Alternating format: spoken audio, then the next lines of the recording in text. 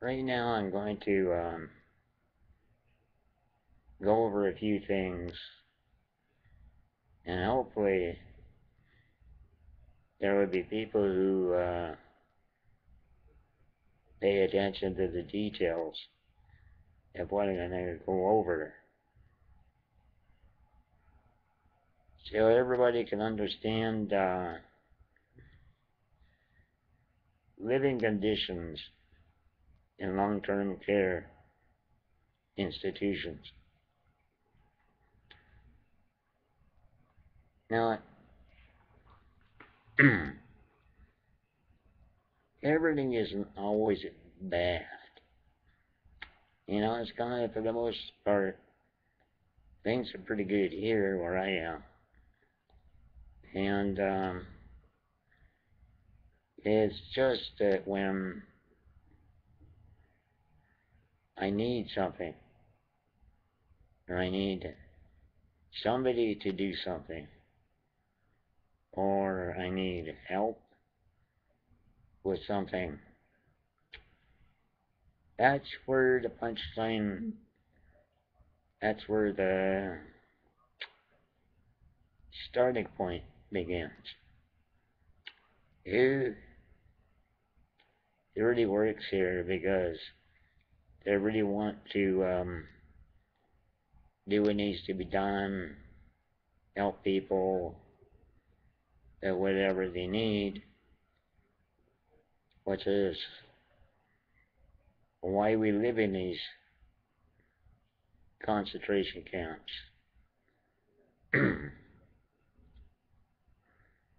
um, Today and yesterday, I'm going to go over the details of quite a bit of unnecessary friction between me and, some of the workers. So just an hour ago, I got a scratch pad here. I'm going to put it up here. Start out by explaining a few things about the kitchen services in a prison now.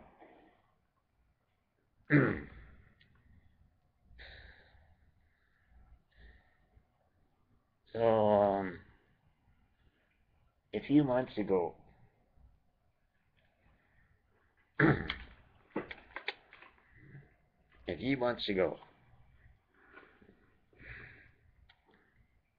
the kitchen made a change here. There was a company they always got raw sugar from. And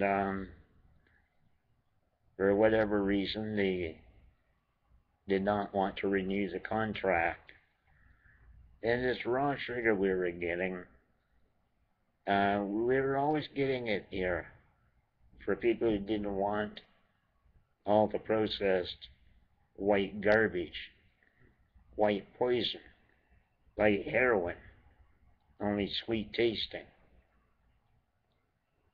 And basically, sugar just destroys your body. White sugar, bleached, processed, poison sugar. And people love to laugh it off.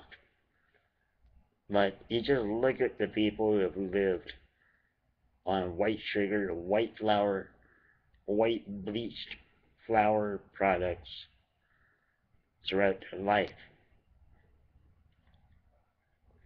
For one thing, they get pretty ugly physically.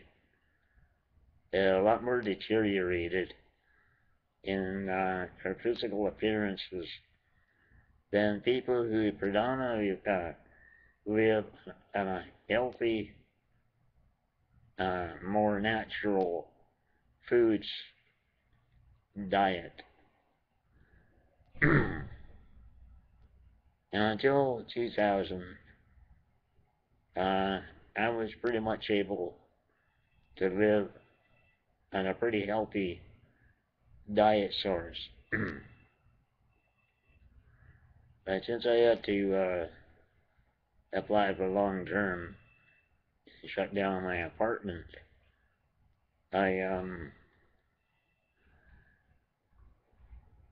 I knew things are gonna go downhill with the economy and all the cutbacks of the 1990s.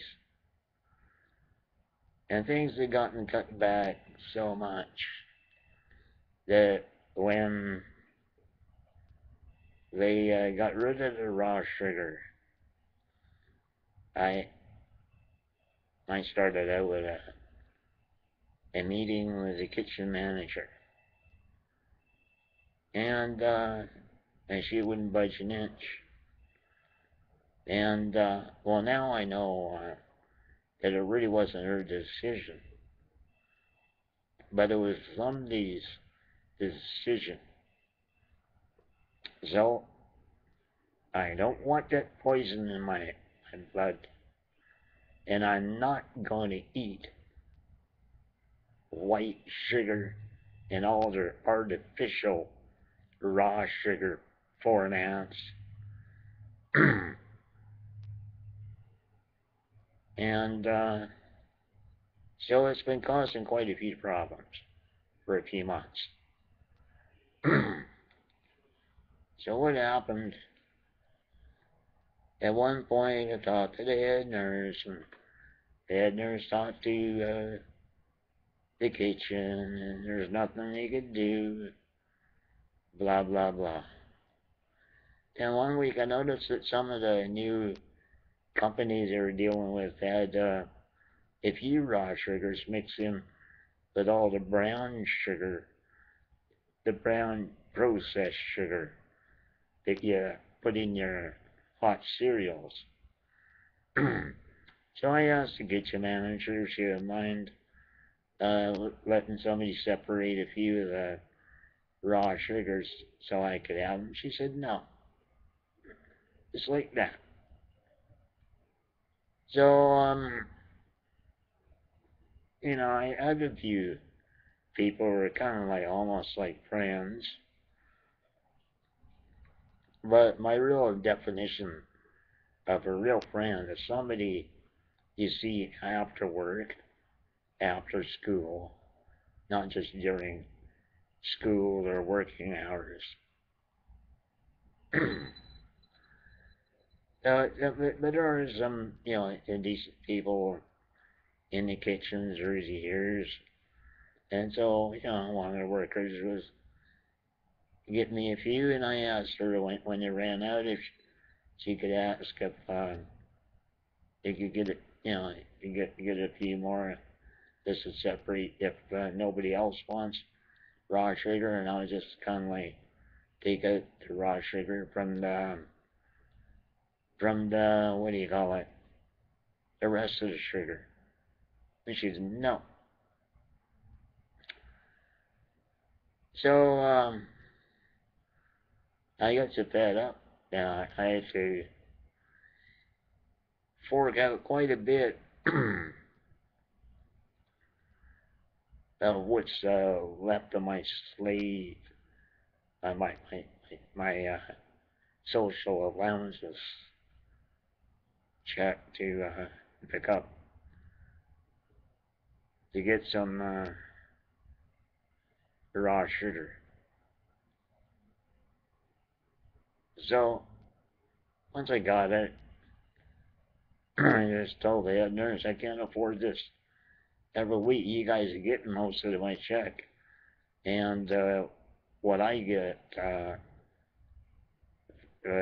sent to me, I have two bills I gotta pay every month, and I only have 30, 40 left over, and I need to not spend that so that when my next computer falls apart, I can get an upgrade so I can keep working on stuff So they understood all that, and still nothing changed. So I told the patient committee, and so they agreed that just because nobody else wants to eat a healthy diet doesn't mean that you should be cut from eating the healthy stuff and consuming all the junk that makes you sick. Makes everybody sick. Okay, so the patient committee did something, and then one day I went out for a while, and when I came back, the receptionist told me that the head, the chief, the nurse director for the hospital was dropped in to see me, but I wasn't here. And she says, but she left you this. And there's a bag with a fair bit of raw sugar. But she didn't say anything more, the receptionist. So I sent an email as to thank the nurse director for fixing the problem with the raw sugar. So yesterday was the day arrived, and all my raw sugar ran out. So I thought, well, I'll let a rule. Just I was told by the receptionist when the raw sugar runs out to let me know. Or the head nurse told me that. So I haven't been feeling good for quite a while. So I don't always go out of the room checking what's going on around the rest of the place. But when I did get out, she was on her lunch break. So I waited quite a while because she was coming back. She came in from outside somewhere. And while she was going to put her stuff away, I meant to mention something about the raw sugar. And she said, I'm still on my break. And sort of like, and the way she did it was like, and don't talk to me about that stuff right now. And, it's like, I wish you weren't here. She didn't say that verbally, but her body language, yeah.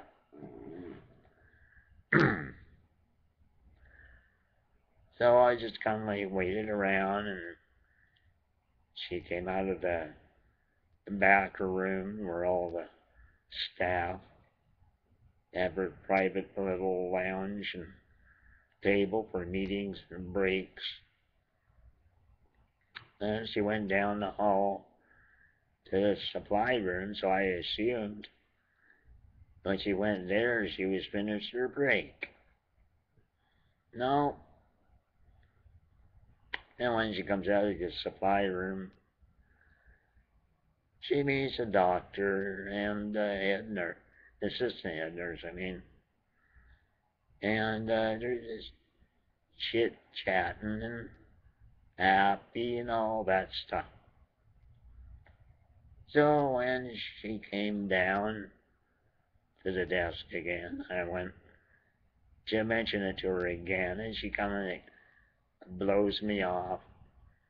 I'll, I'll, I'll talk to you about that when I'm finished my break. Oh. So, it was too much to say anything to her when she was on her break. But, with the head nurse, the doctor, and just friendly chit chat, I was okay, fine. But their attitude gets me. And there are a fair number of people who have a really bad attitude a lot of times. Anywhere I've ever been in my life, when when I see somebody for the first time, I usually try to be, it's kind of like clown around, joke around. How you doing? However, through the years been a lot different when people became new patients coming in around me, different rooms. Now I got a private room, no problem.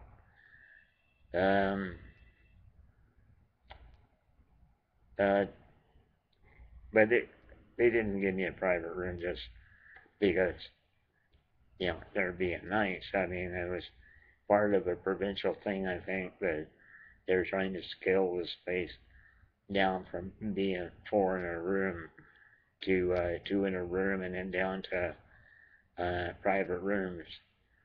Some kind of a provincial thing for people in long-term care institutions. And so it would be so much better if people could be more friendly. And a couple of times I've mentioned, well, not more than just a couple of times, the head nurses, assistant head nurses, like, it sure would be good if people were, the workers were more friendly, like, and they come to work and go around. I've mentioned more than once about that it could be pretty good if head nurses at the report session went around all the rooms with everybody and all the nurses, the PAs, go around to every room, be polite. Good morning, how are you today? Blah, blah, blah, but they don't. No, they have these secret report sessions they have at the beginning of every shift. And that's the way the mechanical world goes. So today,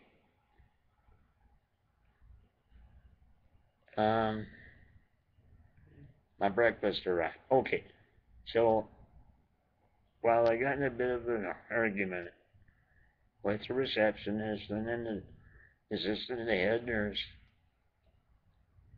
heard the thing and she thought I wanted to talk to her. Or I said, no, it's just kind of like I was told that when the raw sugar ran out to tell the receptionist, and that's what I did. But I did tell her I don't like her attitude, the way she is a lot of times. And so this morning breakfast arrived, and there was no raw sugar. So I rang my bell. I asked the nurse answered the bell. I asked them to call down to the kitchen, ask them to send up a couple of honeys because there was no raw sugar on my tray. And he just stands there like, well, here's the guy, here's the kitchen person you should be telling it to.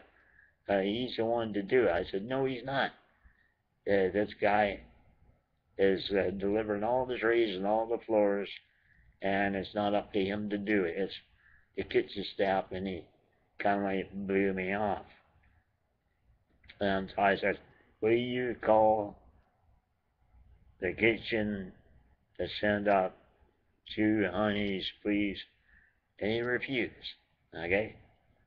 It's a snobby bastard.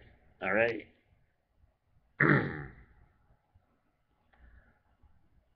Okay, so this is the way things go quite a few times.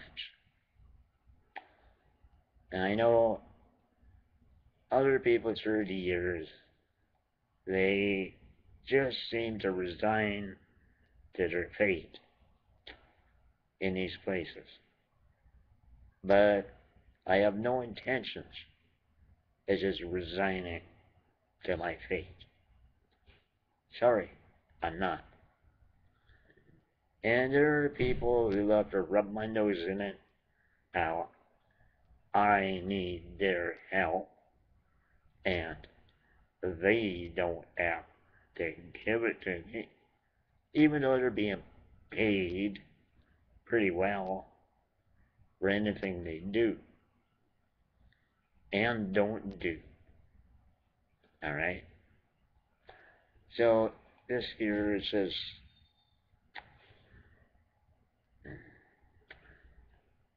so he would not call the kitchen. So I asked him if the receptionist was here if I could talk to her. He says she's on the 6th floor. So I called the 6th floor. And when she found out I called her on the 6th floor, she was upset that I would call the 6th floor. I says, I was just told that when the raw sugar ran out to let you know.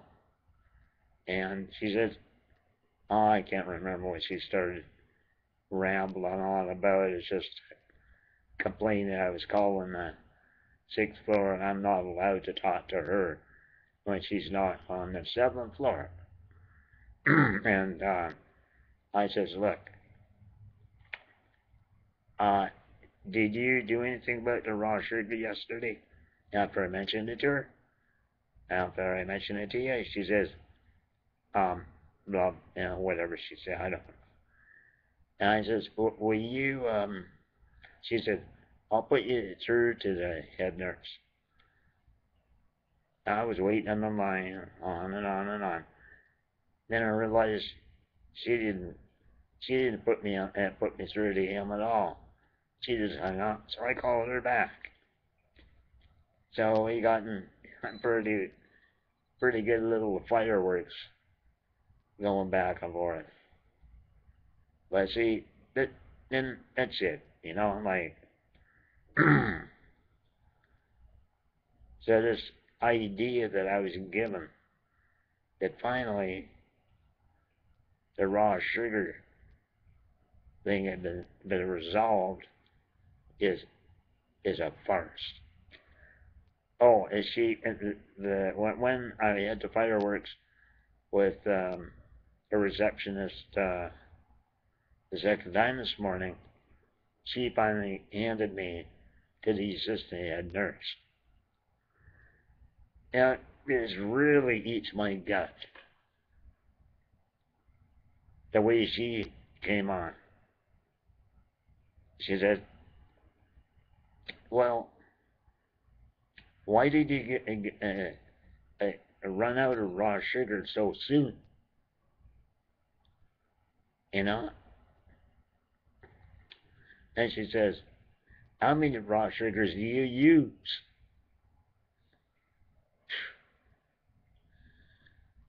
And I'll tell you, that makes me sick.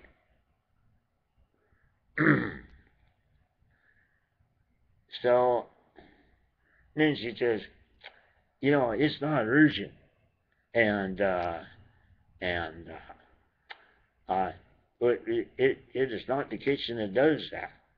It is we have to do it ourselves. We have to go outside to get the raw sugar for you. And we do it because we're nice people. I said, bullshit. You do it because you're nice people.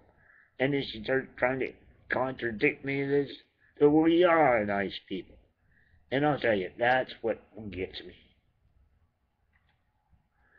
People, they were so self-righteous that they actually have to tell you how to think about them.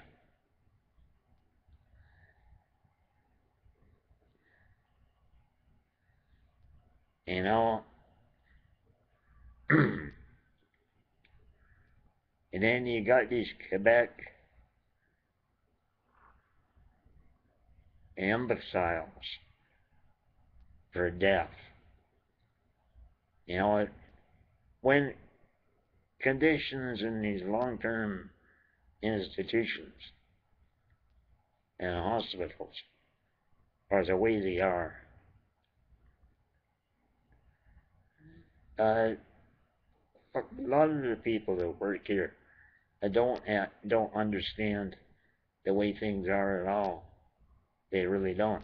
There's a lot of good people that work in this place and other places, but nobody knows how things really are except the people who live in these places.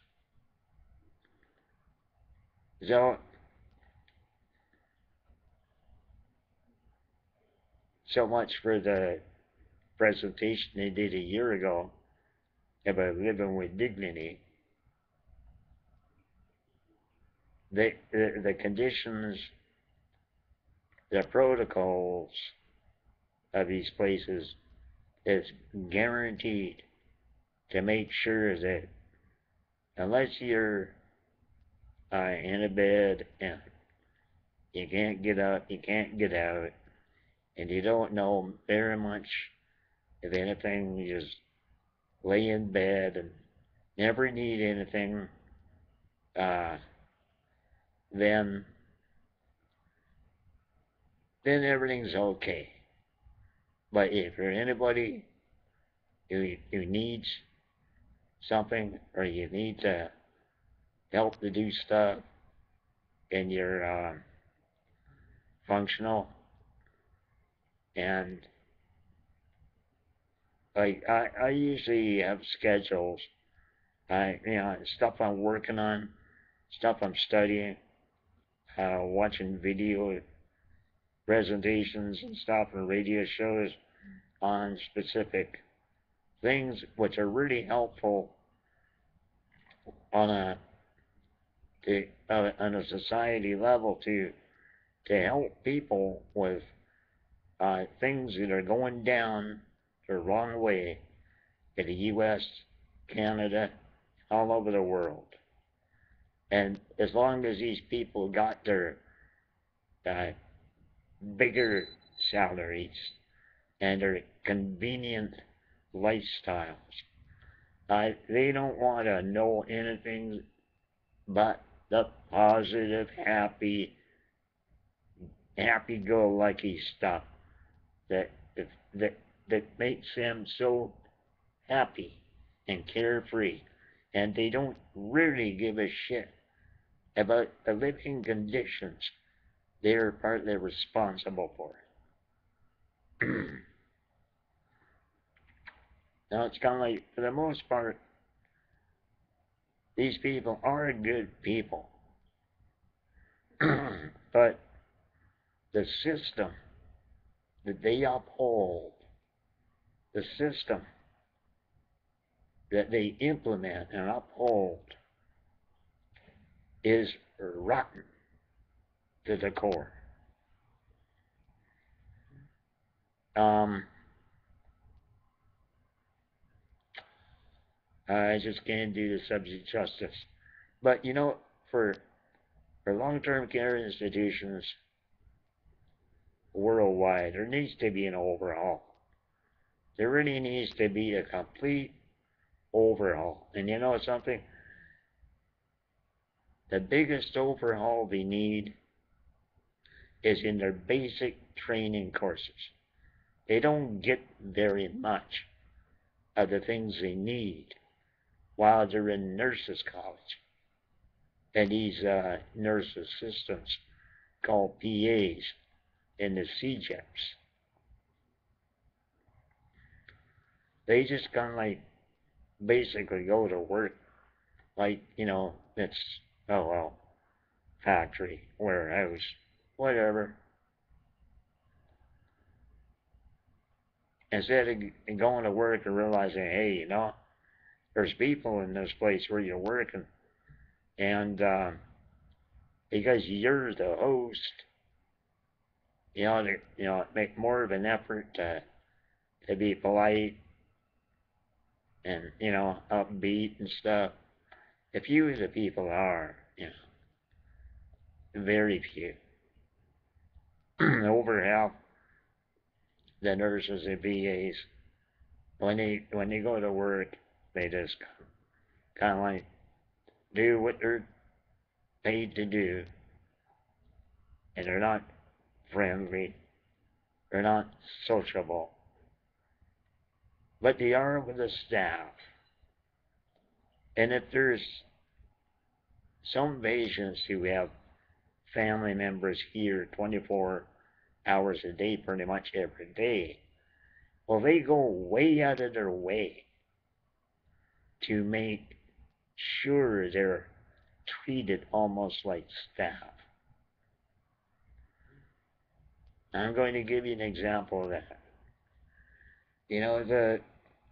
Most of the pretty good nurses from the World War II generation, they pretty much retired, and now there's the baby boomer nurses who are retiring now. I remember during the 90s, my first year and a half here, there were still some older nurses from the, post World War II nurses who were working here, and it was great. They were good people, nurses. I guess they were baby boomers. And my first year and a half that I was here, 95 to 96, never had a problem. There was maybe one person that was a bit of a arrogant cuss, but not worth thinking about. Because the first year and a half that I was here, and nurses were helpful, the PAs were helpful, and that was great. 4 years later, when I had to move back in here, there's a lot of people who were not here anymore, and they ran the place like a prison camp. And my first night out of acute care ward into long term, and I was in really bad shape at that point, trying to recover from my respiratory failure in 2000. And I needed to go to bed earlier that night, and this PA just stomped her feet together, stuck her chest and her big hooters out, and said, "Listen, buddy, you'll get to bed when I'm ready, and not before it." And I'll tell you, when I emptied my mouth on her, there was total silence for about 30 seconds. Uh, and it took 2 or 3 years before the head nurse and assistant nurse, head nurse at that time, really started to see, hey, there is a problem. And they worked on improving things, and things were getting better on and off. And after a few events that happened in 2005,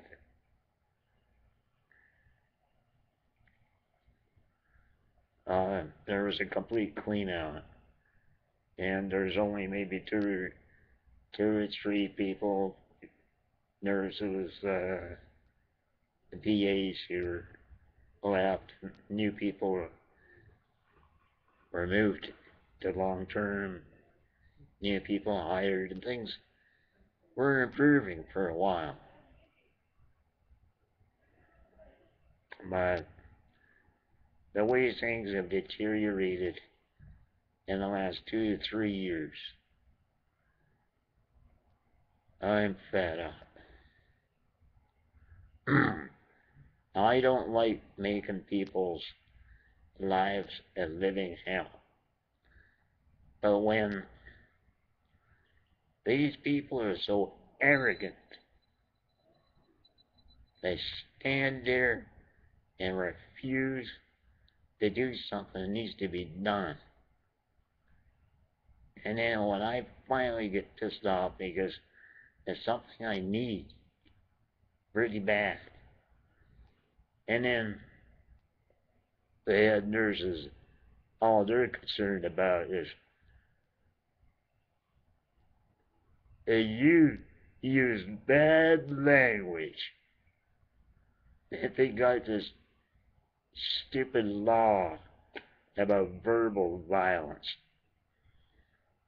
For one thing, I don't know whether it's just a hospital thing or if it's really a law they made in the Quebec government or federal government.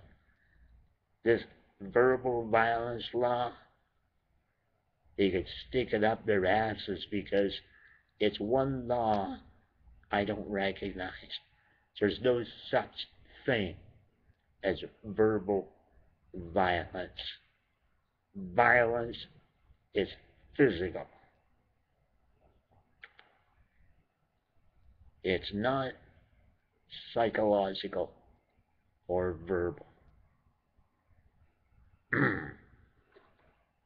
I won't say it's not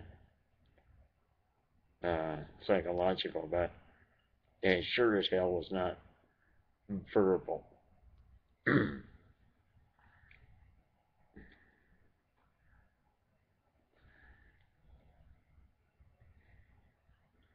Let's see here.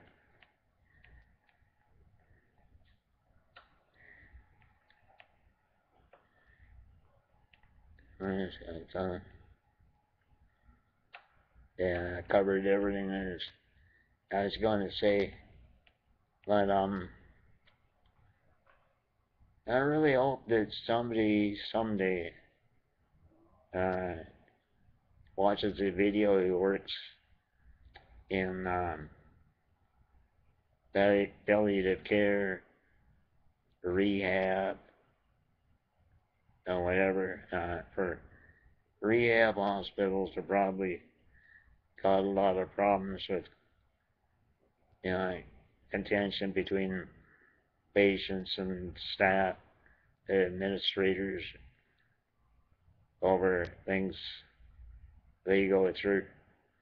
I'm not sure about that, but I just think in terms of the war veterans come back or are disabled and have to readjust, and what came out in the Walter Reed scandal in 2005 there, and it turned out there was other VA hospitals, they were in the same boat. I don't know if anything ever changed for those guys, but my idea of the medical system, for one thing, there should never have been this lockup where disabled people were written off as medical objects. And because of that, because we need help, we do need services, um, everything's all medicalized. The disability rights groups, not dead yet, adapt, whoever, they had a law they wanted to get passed, or a bill they wanted to get passed a few years ago, called the Community Choices Act. And in the 2008 election campaign, I remember seeing one woman confront Senator John McCain and asked him if he would support the CCA. I mean, he just told her flat no.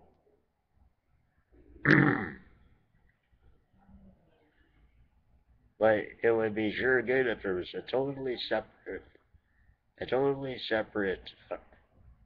uh, I don't know what you call it. Well, let's say budget, okay? Totally separate framework and budget for disabled people, separate from the medical industry. And then you would only have the disabled people who are sick who wind up in the medical system when they are sick or when they are in palliative care mode. But as it stands, it's always been that disabled people are just medical objects.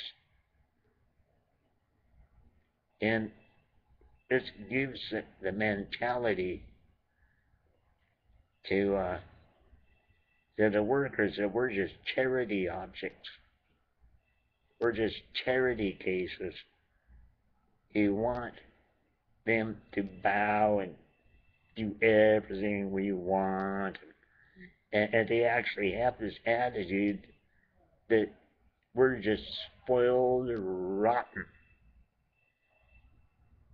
You wouldn't believe how many times I've gotten comments from people who work here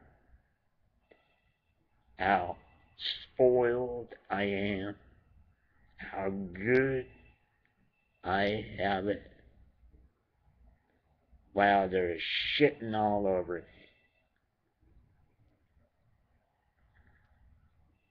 Now, when I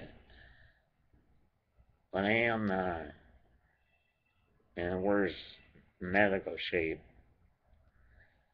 and I do need more help, you know, I do appreciate their help. But when I'm not in bad shape, and they try to rub this thing in my face, yeah, it's like, and that's supposed to be living with dignity, right?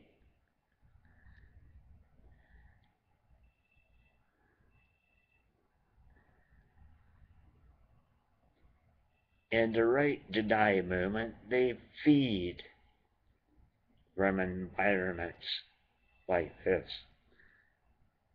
I just, a month ago, I came across a TV piece, TV news, a local TV station, and I saw that a woman plunged to her death in another long-term care institution. Apparently, more than one person has done the same thing in a few years. And they had all the windows and everything all kind of, you know, safeguarded and all that stuff. And I was thinking, well, either she committed suicide or somebody had murdered her. But if she committed suicide, probably there's some pretty bad conditions in that long-term care place. So there needs to be some overhaul of the way people work in these places. There needs to be a complete change of training, a complete social engineering change of the way they think about working in these places. And if they did, there wouldn't be so much friction between people who live in these places and the staff.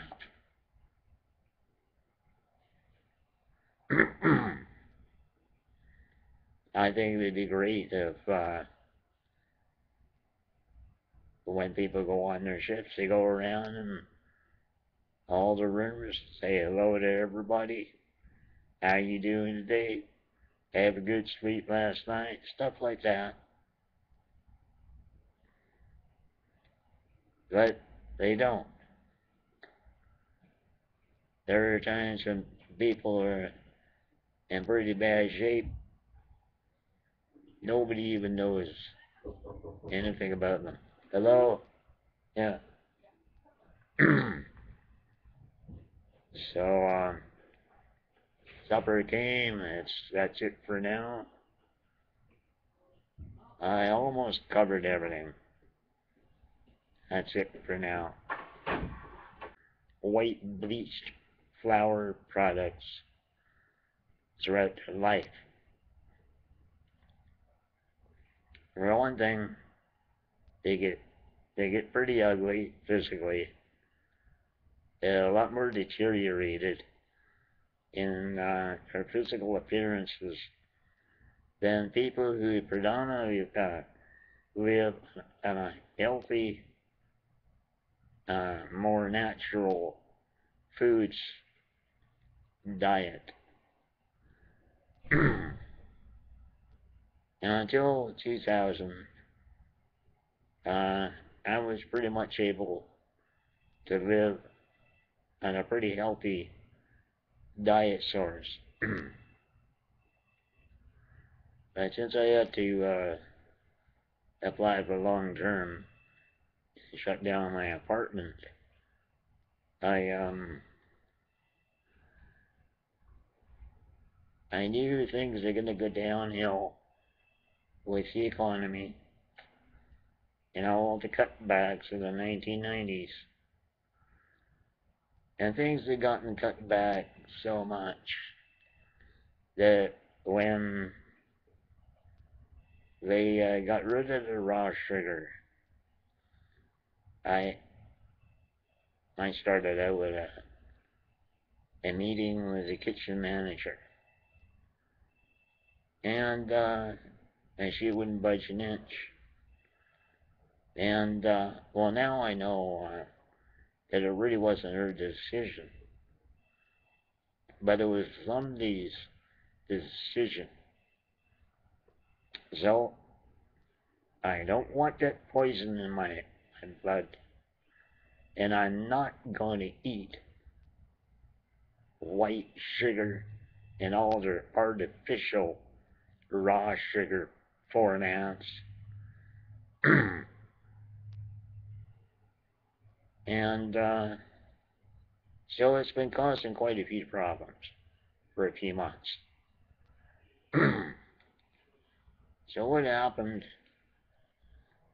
At one point, I talked to the head nurse, and the head nurse talked to the kitchen, and there's nothing they could do, blah, blah, blah.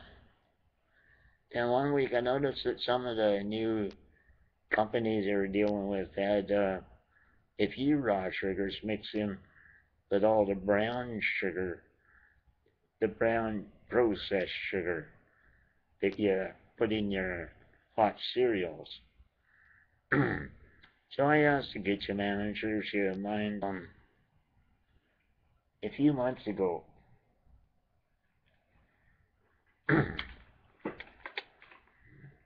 A few months ago, the kitchen made a change here. There was a company they always got raw sugar from, and for whatever reason they did not want to renew the contract. And this raw sugar we were getting, we were always getting it here for people who didn't want all the processed white garbage, white poison, like heroin, only sweet tasting. And basically, sugar just destroys your body. White sugar, bleached, processed, poison sugar. And people love to laugh it off. But you just look at the people who have lived on white sugar, white flour begins. It really works here because they really want to do what needs to be done, help people at whatever they need, which is why we live in these concentration camps.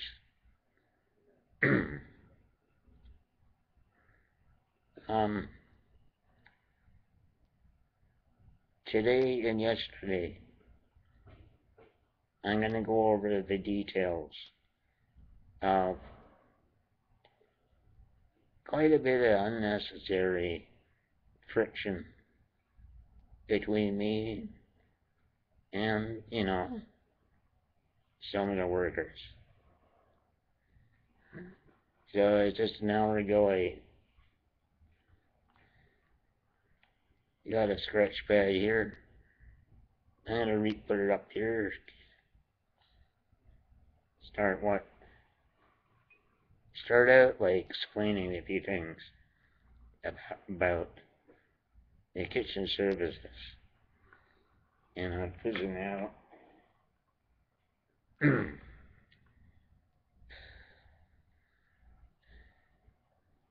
So,